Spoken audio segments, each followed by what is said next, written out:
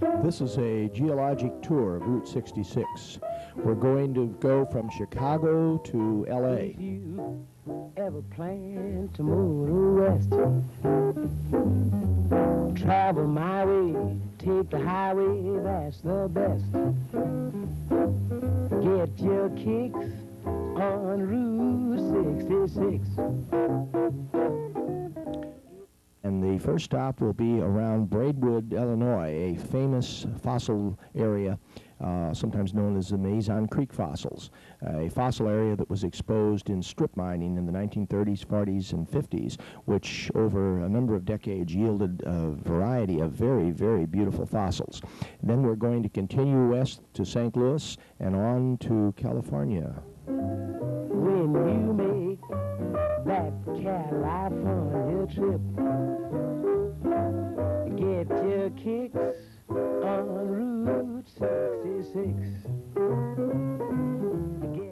Route 66 followed essentially what the path that I-55 follows today, and went right through an area which is famous in the annals of paleontology, known as the Braidwood fossil beds, or perhaps better known as the Mazon Creek fossil beds. In the 1920s, 30s, and 40s, strip mining of coal piled up piles of gray shale, which was shale beds that directly overlied the coal seam which was being mined. And these shale piles were allowed to weather for a decade or two. And out of the shale beds would appear these reddish ironstone nodules. Ironstone nodules which contain in the center of them a fossil nucleus. Sometimes a plant, sometimes an animal. Animal fossils are pretty rare in the Braidwood area, but they were unusual because they're some of the first land animals represented, which include insects. These are the wings of a cockroach, and dragonflies. This is a dragonfly, and horseshoe crab-like animals that some believe climb the tree ferns and then would fall out of them and get preserved in these ironstone concretions. The coal mining today is probably uncovering things like this, but the reclamation requirements immediately bury the shales, and they don't allow them to weather and be exposed. So the conditions that produce the Braidwood fossils are no longer being present.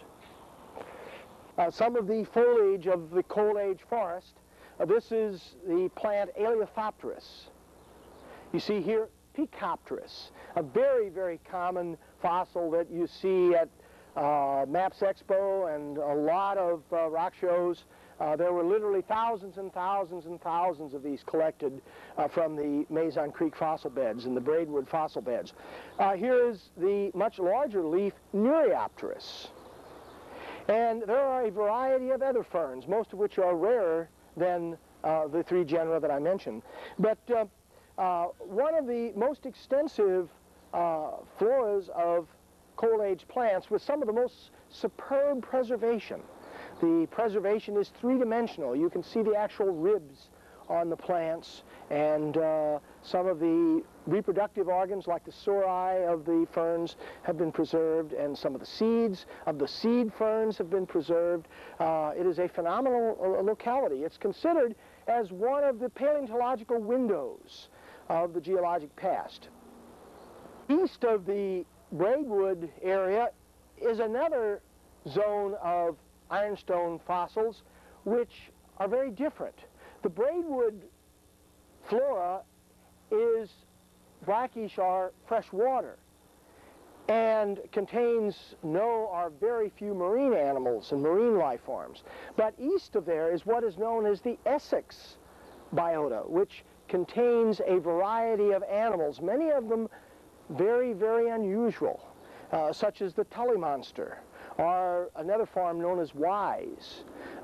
Again, the Essex area with its ironstone concretions is considered as one of the paleontological windows, one of the, sometimes called Lagerstätten, one of the very, very superb windows on geologic time that has preserved animals and plants in ways that are normally not preserved in the fossil record.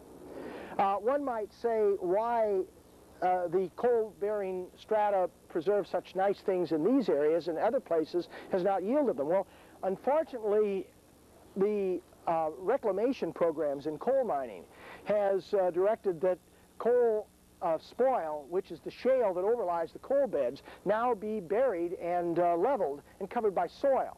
And the beds of shale don't get a chance to outcrop and weather the way they did a number of decades ago in the 30s, 40s, 50s, and 60s.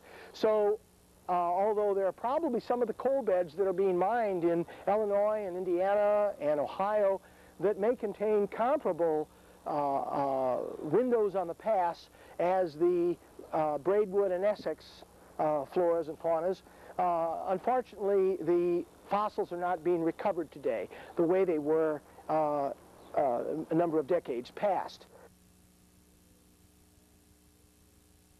So literally thousands of collectors scoured the spoil piles of both the Braidwood and the Essex areas and collected vast numbers of the ironstone concretions, which have found their ways into collections of both museums and private collectors.